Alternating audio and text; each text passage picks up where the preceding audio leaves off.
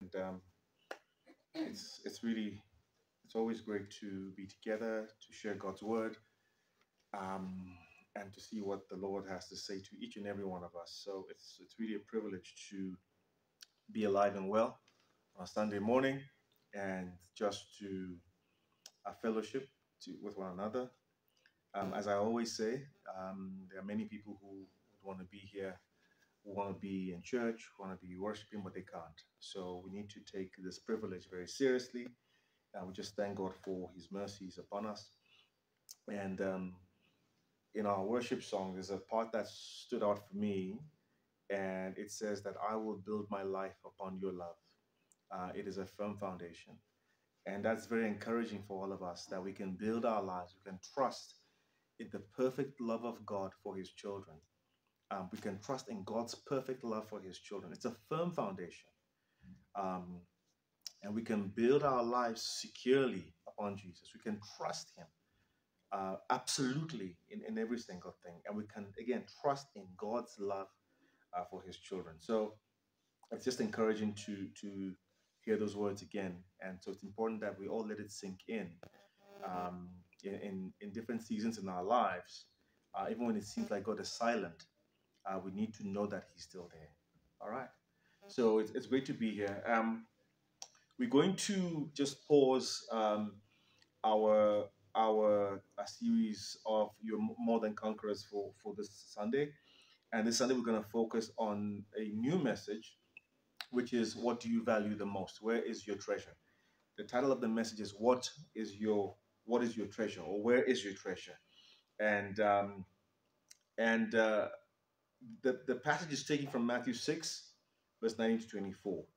And the reason is because we're supposed to do more than conquerors, but sometimes the Lord leads a different way, and our job is just to obey. So we'll continue more than conquerors after this series on where is your treasure, and our passage is from Matthew chapter 6, verse 19 to 24.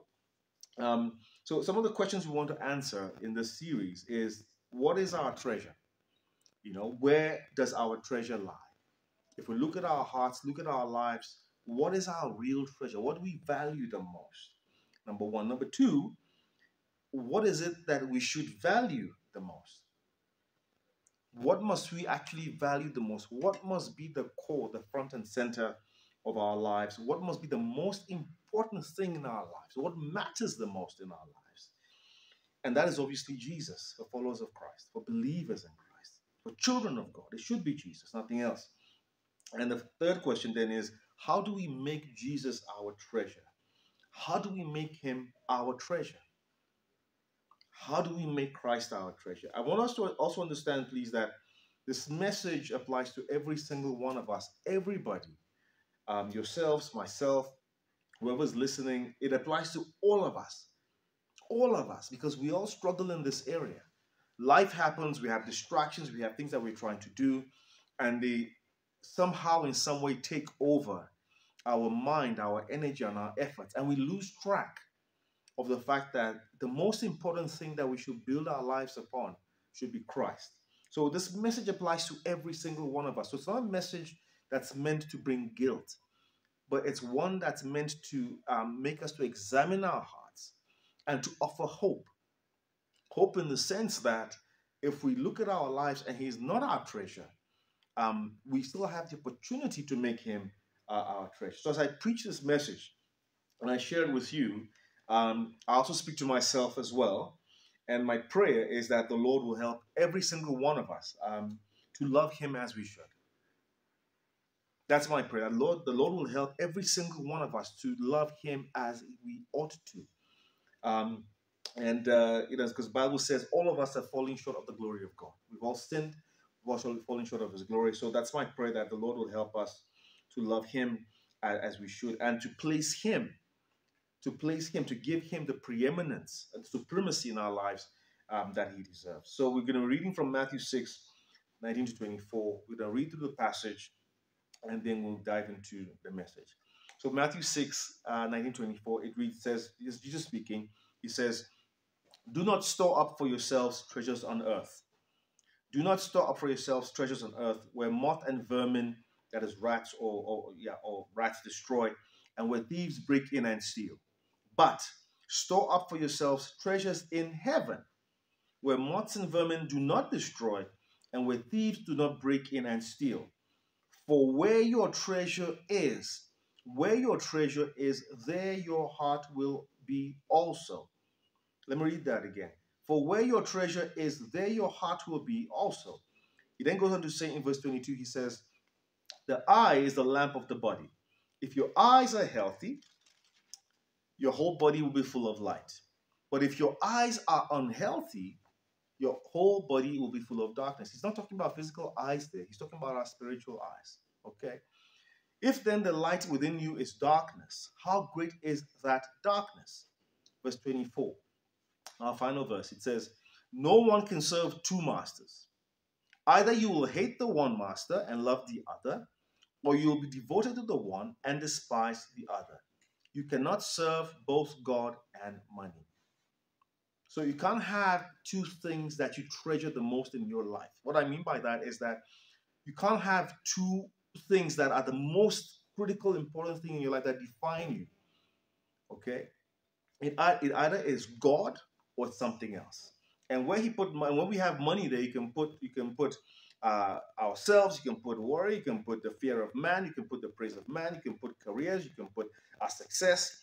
But what Christ is saying here is this: the overriding core center of our lives is either God or something else. That's what he's saying. He's saying here very clearly that we cannot serve both. We can't serve God and serve something else. And I make the point in the series that upon the heart of every man is a throne. And that throne, is either seated Christ or something else. A throne can only take one king. We're subject to one king and one king only. And it's either Jesus or it's not Jesus. And if it's not Jesus, then we have a problem. So he's saying that not to store up treasures for ourselves on earth where moth and vermin destroy, but store up treasures for ourselves in heaven where moth and vermin do not destroy and where thieves don't break in and steal. For where our treasure is, there our heart will also be. So what Jesus is saying effectively in these verses is that, first of all, he's telling us, he's explaining to us that the primary focus of our lives should not be focused on earthly things. The main focus of our lives should not be focused on earthly things, but eternal things. The Bible makes it clear that, yes, we are in this earth, but we are not of the earth. Our citizenship is in heaven. So as we live and move and operate in this world, the main focus of our lives should not be on earthly things, but on eternal things, the things of God, the things of Christ. He's telling us clearly in this passage that earthly things and temporary things will pass away. They're unsure. The things of this world are temporary and they're unsure. That's why he says that moth and vermin destroy. Right? Moth and vermin destroy, and where thieves break in and steal. So the things of this life, are temporary and they pass away. They're unsure. Ultimately, they will pass away. And the reason why Jesus starts by telling us not to store up treasures for ourselves on earth is because he understands the human heart. He knows that because we are in this world, our natural tendency is to operate as if we are of this world. And our focus is to operate as if this world is all that there is. So he's warning us to say, listen, as you operate in this world, as you move in this world, make sure that the bulk of your energy and your effort, the core of your life, is not in storing up treasures for yourself on earth, because they will pass away, because they are temporary, because they are unsure. But he's saying to us that the treasures we store up for ourselves in heaven, when we live for the things of God, when we make him our front and center, he's saying those treasures, they are secure, they cannot be destroyed, and they are eternal. And that's why he says here in verse 20, he says, store up for yourselves treasures in heaven, where moth and vermin do not destroy, where thieves do not break in and steal. The treasures of heaven, the treasures that we store up for ourselves in heaven, by living for God, by living for Christ,